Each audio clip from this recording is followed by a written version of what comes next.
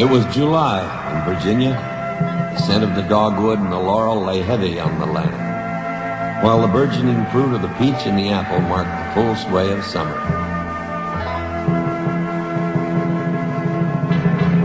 For 7 faithful days, the trees, the flowers, yes, the very ground itself, had shuddered under the roar of cannon, the bark of howitzers, and the crackling of a legion of rifles. Now all was silent. Sledgehammer blows of Robert E. Lee and Stonewall Jackson had mauled the Army of the Potomac, and yet that army was not destroyed.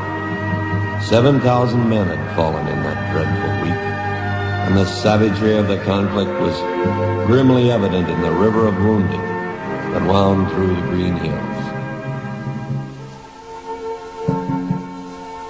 Now a new sound drifted in the soft evening sky. For Colonel Dan Butterfield, a courageous and able soldier, was also a man of music. To honor his fallen comrades, he had composed a simple and heart-rending melody. On July 2nd, in the year of 1862, its strains floated over the graves that scarred the dark Virginia earth.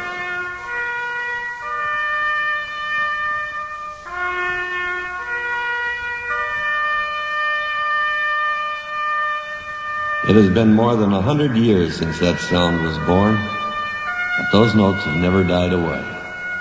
Every night of the year, throughout the world, fighting men of America from the north and the south, the east and the west, close their eyes and sleep to its call.